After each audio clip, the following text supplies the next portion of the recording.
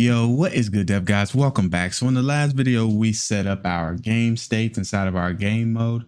Now we're going to continue setting up the logic that surrounds that game state. So different things that will happen once our state hits a certain point.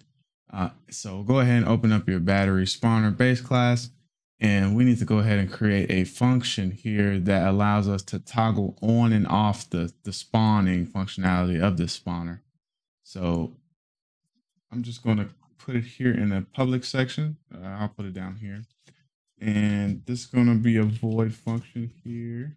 So it's going to be void set spawner active. And this will take in if I could spell, this will take in a Boolean that is B is active. And what this will do here is, instead of just automatically starting with our spawner active, we're going to actually set the spawner active from our game mode. So I'm going to go ahead and create an implementation of this function here. And what we want to do is check if B is active. Then we want to run the code that we did here and begin play. We want to do this code here once our spawner is set to active. And then if it's not, or if we toggle the spawner off, we want to go ahead and clear that timer. And clearing the timer, we'll just go ahead and stop the timer from running. So I'm going to get world, get timer manager, and clear timer. And then you have to pass it the timer handle, which is our spawn timer handle. And that is pretty much all we need to set up here. I will go back here and let's go ahead and make this a U function, blueprint callable, and give it a category of spawner. It's just in case we need to call this from blueprint. I'll save that. And we're pretty much done with this class here. So I'm going to go ahead and close it up. But inside the game mode, we need to go ahead and link those, or get ready to link those two things together. So we need a few things here. We need a private variable to store our spawn actor into, so that the game mode can actually access the spawner. So let's go ahead and create a private T array. And this T array is going to hold pointers to our spawn base class. And what is it called? Battery spawner base. So it's a battery spawner base. And it's going to be a pointer. Uh-oh, that class doesn't exist. It's because I spelled it wrong. Battery spawner base. Just make sure that class exists. I'll click into it, or control click into it. And this is going to be our active, let's call this active spawners in the level. Okay, so what we want to do here is fill this with all of the actors that are currently in the level that are battery spawners. So the way that we're going to do this is a little bit different from the way that they did it inside of the original version of this tutorial. But we're going to come here to begin play. We want to do this in begin play.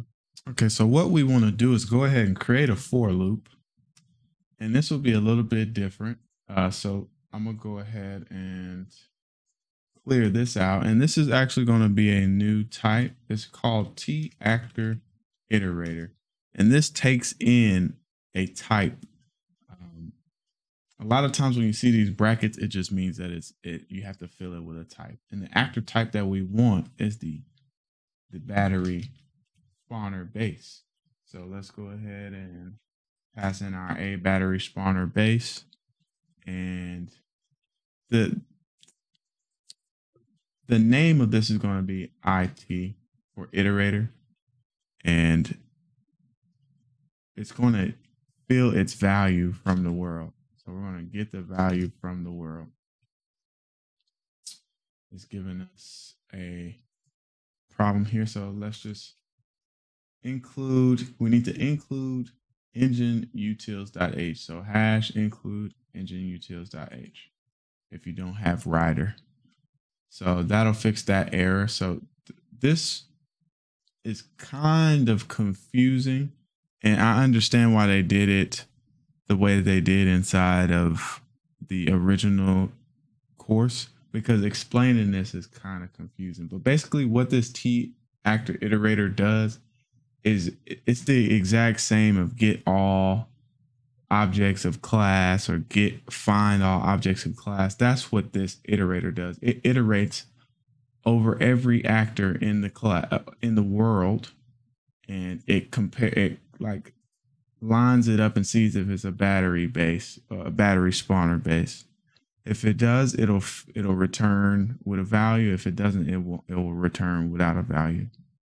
So we want to see if it right here, and we want to go ahead and just say iterate over it here.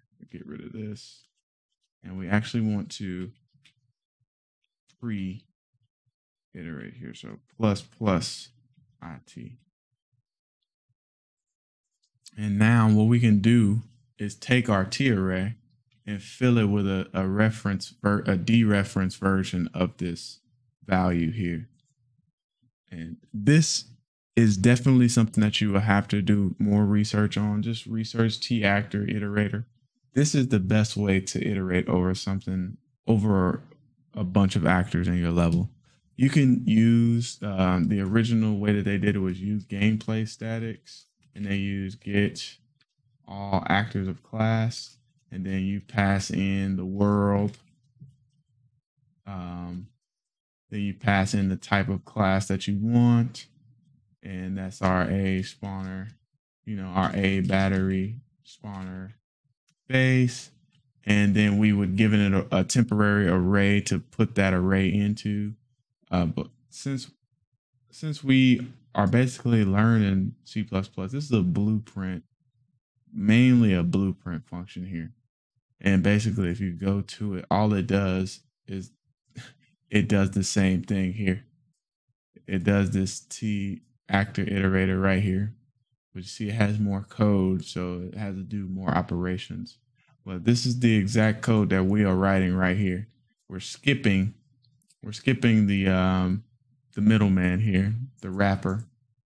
So go ahead and delete this. That's all that get all actors of class is doing. It's iterating just how we are right here. So let's go ahead and take our spawn or our active spawners in the level, and let's add a dereference version of this value here. And this will fill our array with however many references to this actor we find in the level. So with that being done, we're actually going to stop the video here, because the next steps, we have to add a few more lines of code, a few more functions. We need to add a handle state switch, and that will just make this video last 30 minutes, and I want to avoid that. So if you're ready for the next step, go ahead and join me in the next video where we continue on building on this code here, and I'll see you in the next one. Peace.